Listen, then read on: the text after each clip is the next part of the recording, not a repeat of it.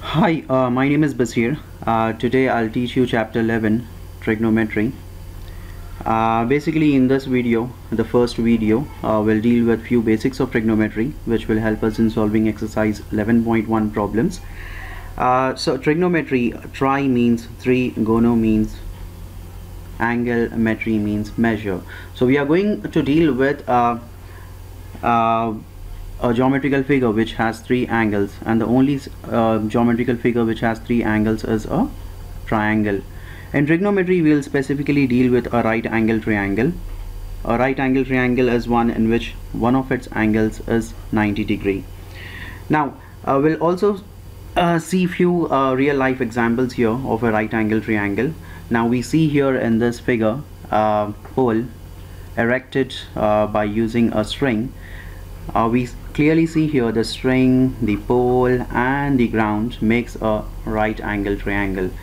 We also see one more example here where a person is whitewashing a wall or painting a wall by climbing a ladder. Now the ladder, the wall and the ground, it makes a right angle triangle. For problem solving we consider the wall and the ladder as linear. We draw it as a straight line. We see here one more example where a person is sliding down a slider. The slider and the ground and the ladder, it again makes a right angle triangle. Now in this figure we see a ladder placed like this first. Now let us say this guy wants to paint a higher elevation. He would have to place the ladder this way now. Take care.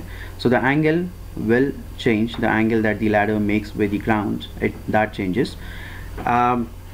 We will first talk about few geometrical ratios. We have a set of total 6 geometrical ratios. Before that, let us see how to name the sides in a triangle. Let us see how to name the sides in a triangle. Now we see in the figure a right angle triangle, triangle ABC. Let us say the angle A is theta. The side opposite to angle A is BC. So BC is the opposite side with respect to angle A. AC, which is a slant line, is known as hypotenuse, and then AB is the adjacent side. Let me just draw them up, and then that should make it a little more clearer for you.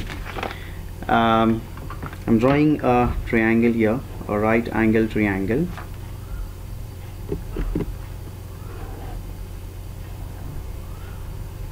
There you go.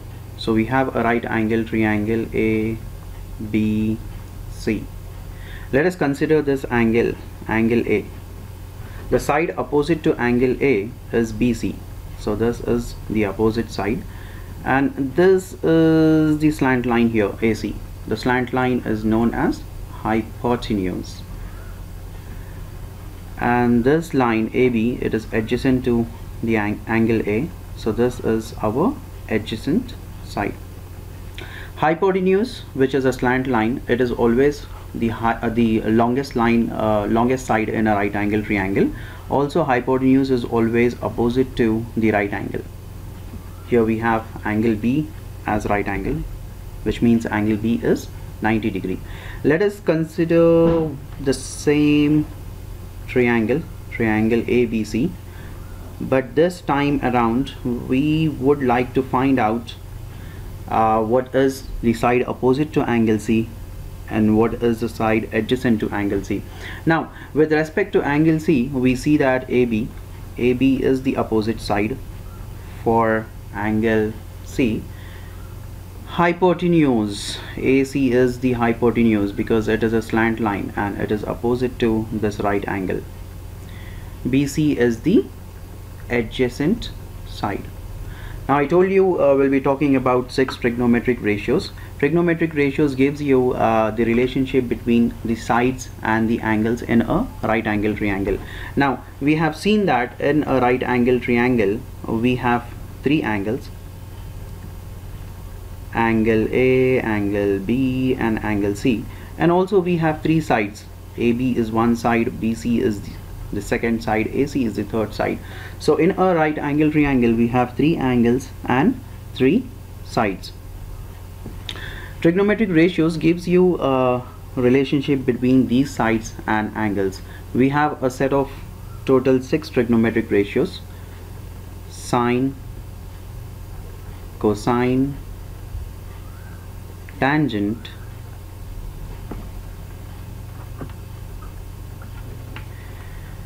cosecant, secant, cotangent. So you see here we have a set of 6 trigonometric ratios: sine, cosine, tangent, cosecant, secant, cotangent. We write sine as just sin, cosine we just write it as in short form as cos, tangent in short we write it as tan, cosecant in short we write it as cosec, secant in short we write it as sec, and cotangent in short we write it as tan. So sine, cos, tan, cosec, sec and cot. Now we'll see how we can define the relationship between the angles and the sides in a right angle triangle using these trigonometric ratios. This is pretty simple. I usually make use of old Harry and his old aunt in defining the relationship between the sides and angles.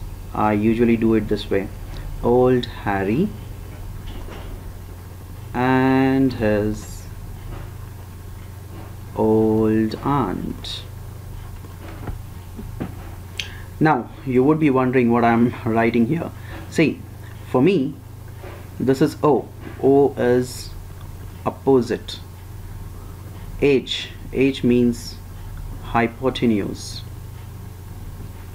A is adjacent. H is hypotenuse. O is opposite, and again A is adjacent.